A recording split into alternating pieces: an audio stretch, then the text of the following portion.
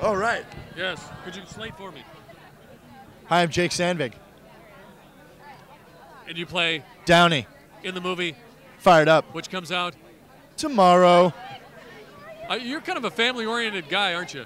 Me? Yes. Personally? Yes. Absolutely. Yeah. What, did you hear my double date story? No, I didn't. Oh. Is this good? Yeah, no, it was good. They asked me how my Valentine's Day was, and I said that I went on a double date with my girlfriend and my mom and my father. Okay, no, I was just doing some research online, and I just your production company is with your family. Yeah, Papa Don. There we go. Yeah, Way to Papa Don represent. Productions. Yeah. Yeah. Where's the productions part? I've yet to. I'm gonna Just get it stop on there? this side. Yeah. So. Okay, I thought maybe it was somewhere else. It's big, right? Silly me. Come on. I understand that you're a vegan. I was a vegan for a very long time. Really? What happened? I don't know. It just wasn't working. I lost a lot of weight for some reason, and I kind of started getting the craving for little red meat. I don't eat red meat often, but Right. but a lot of chicken and fish.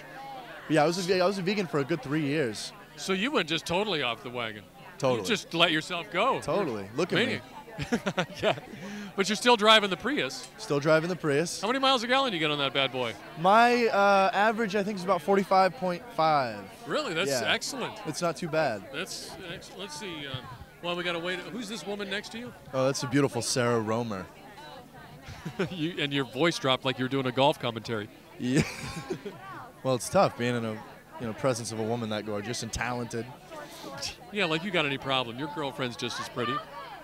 Truth. Yeah. Truth. Let's see. What do you do at 11 o'clock at night?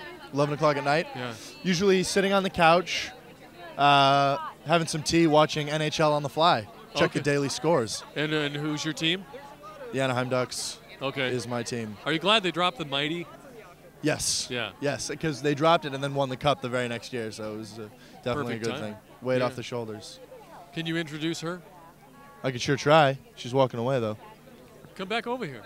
I'm going to pass the torch. Passing the torch to Sarah Roemer. Am I holding?